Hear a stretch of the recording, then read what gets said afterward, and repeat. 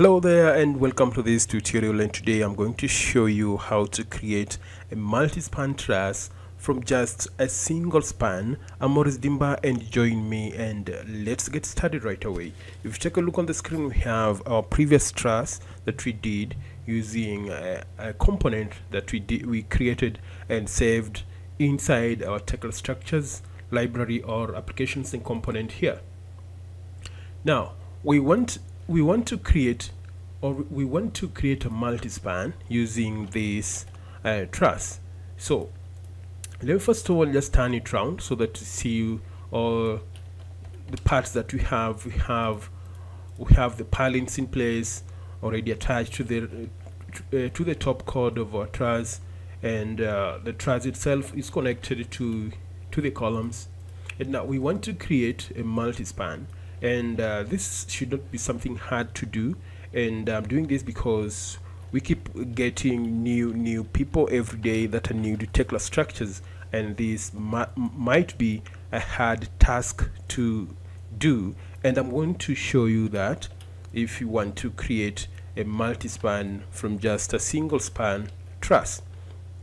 Now what you need to do first, in this particular case, we have our grid span from this end to this end. So let's first of all get the dimensions by going to edit here, and we go to measure here. We come to measure because we want to get the full distance here, and this one is 50.8.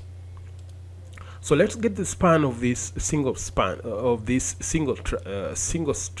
truss. We'll come to edit there, and once you click on edit, you'll be able to get all these tools, and that will help us in getting the measurement. I'll click on that drop down arrow and pick on the distance. So I want to get this span, so I'll first of all pick my first point here, right there, and I'll go and identify my second point here. So I have my second point in place, and the span reads 25.4. That's what we have. So first of all, I've already lost my base plate here, so let's bring it back because I deleted the previous section. So I'll just go ahead by doing the undo until I get my base plates back, because I deleted the parts, other parts, and it seems I deleted the base plates by mistake. And let me just turn this around so that we see everything that was deleted prior to this. So this is just a double span of a truss, so we want to convert this, or we want to increase this to a multi-span. So what I'm going to do, I'll just double click, or prior to double clicking, let me just redraw by right clicking, come into redraw right there, just to clean our truss here. So let me just double click on my window here and change this. So the moment you double click, you'll be presented with the view properties. So I want to adjust my view here at 90 right there, and here I'll give it 0 there. I'll click modify, and I'll be able to have an elevation here. So you see, I want to get rid of this section here. So what I'm going to do, I'm going to select everything on this section because I don't want it for now, because it will interfere with the process of creating the multi-span of our structure of this building.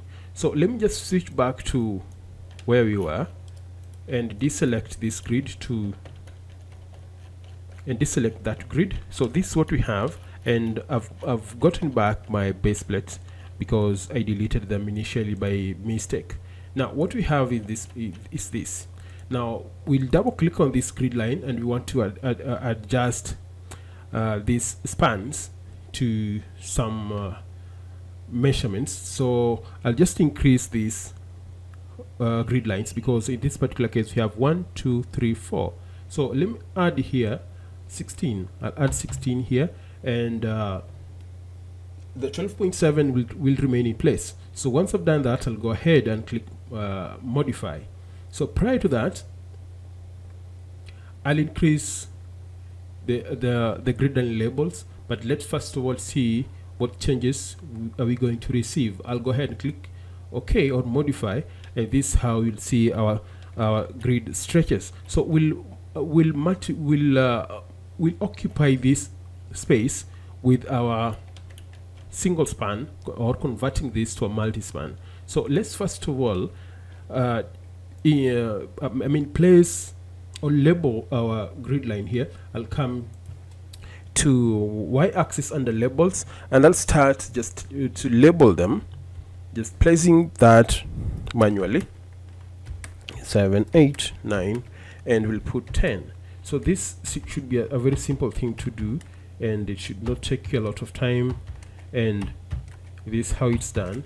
They just type in the numerical the numbers here that defines your grid lines. So let me just feed in here 19, and let's try and feed and click modify and see how that takes us to. So that this is where it is, and it's all the way from 1 to 17.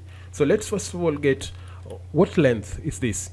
We'll come to edit and come to measure, and we'll define it from that spot and stretch all the way to this far end, and we'll get the measurements. So when I terminate it here, we'll see we have 203.2 meters. This is a very, very huge building. This is normally ideal for the warehouses, for those people who want to some sort of business.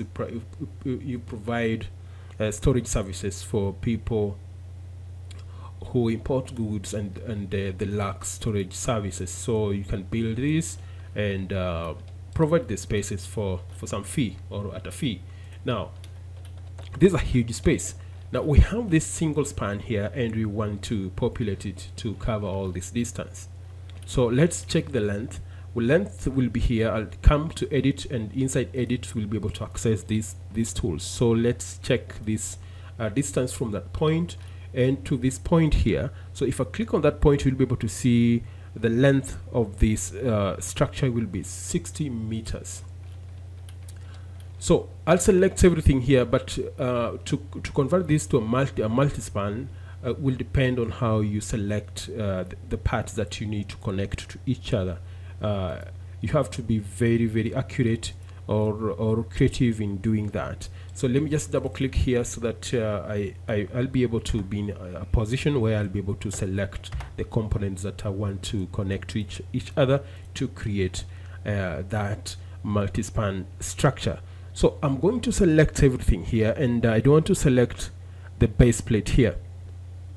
So I'll come all the way and select on this. Let me just select on that. I select everything there. So I'll come here and deselect this. So I'll come here once again and deselect everything here and deselect that. So I'll remain with the ball selected, and we at the bottom end here I have everything deselected except the bolts that connect this column and this truss. The reason why, because I want these bolts also to create a connection at this far end here when I bring the truss to this far end.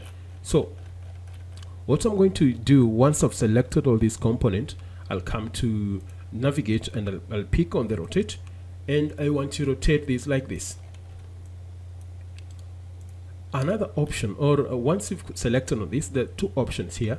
We can either copy them one by one, or we can just copy linear everything to that distance. I mean to this distance by, let's first of all check so that you see this actually from the model here. So this is the measurement that we are going to use to populate this along this span. So it is 25,400 or 25.4 meters. So let's count these spans. How many are they?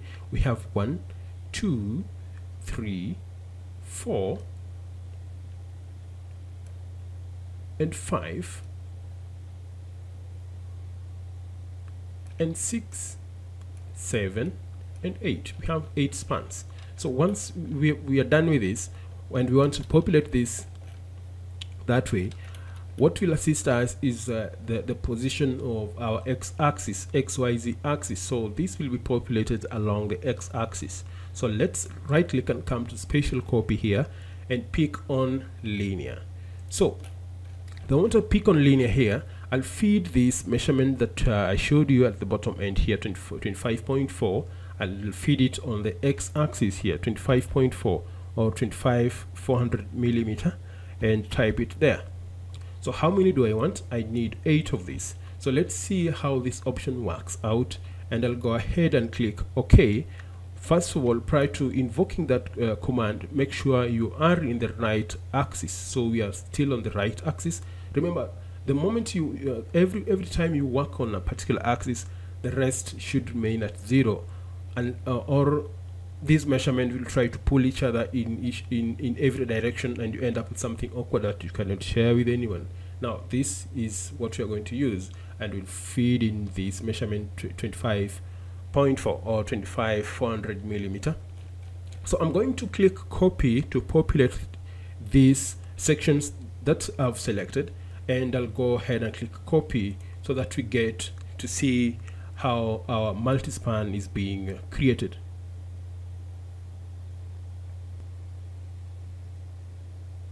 There we are, and our multispan has been created. So we are getting a question here: do we need to expand or not to expand?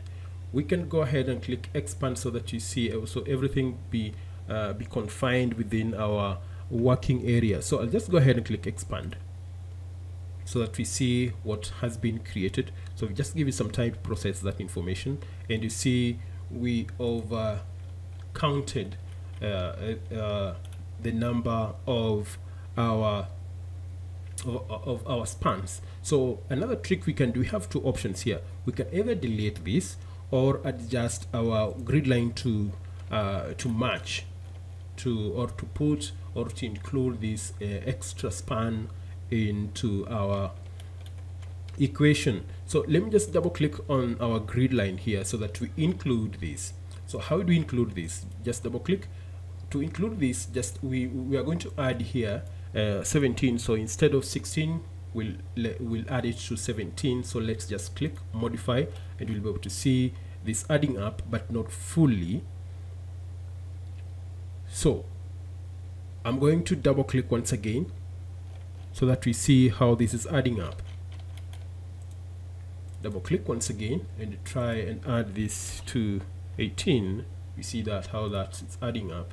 So that's how it's going to respond. So everything is exactly in place. So let's go one by one and check how our connections have been duplicated to this end.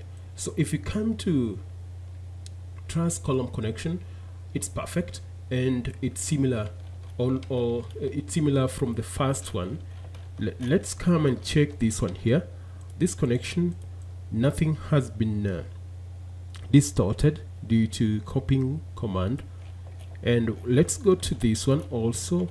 Everything is correct. So this is how you can create a multispan in just a click, and this is how it looks, and we have a big structure here. So this is how it's done, and we have this in place. We will detail this, and if you're interested in this particular model, you can always get it from Silvermax. There are a variety of professionally done projects already on the site, and you can access them. They are done by professionals, detailed by professionals, and approved by professionals. So just feel confident with those drawings on our site. So this is how it looks. So this one looks nice. So let me just turn that. So if we change our view by double clicking on the window here and switch back to, we try to change the projection from ortho to perspective. Let's try that. So we'll go ahead and click modify and click apply, and if you come to navigate here, we'll be able to turn this around and check how this looks like. and this is how it looks when you take a perspective view from any other point, and you'll be able to see how this structure from the beneath of the trusses, how do they look. So this is the connection. We're connecting the purlins and the top chord of our truss. So this how it's done.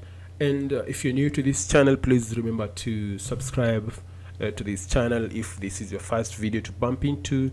And I'll be doing anything new, because we keep getting new guys or new people into our channel, and new people who are new to Tekla structures, and fortunately or unfortunately they bump into some advanced videos, so that does not really get them started with Tekla structures. So this is why I pick on random tutorials, maybe starting from scratch, maybe starting as slightly advanced or touching intermediate. So this is how it's done. So this is your first video here. Please don't forget to subscribe, and also enabling that notification bell so that you get informed or at any particular time that we upload a video, and you'll be able to learn from every step or every video we upload. Our videos are very considerate. We consider every person, either you're from basic level or intermediate or advanced stages. So thanks a lot for watching this video, and bye bye, stay safe. I'm Maurice Dimba, and let's meet then.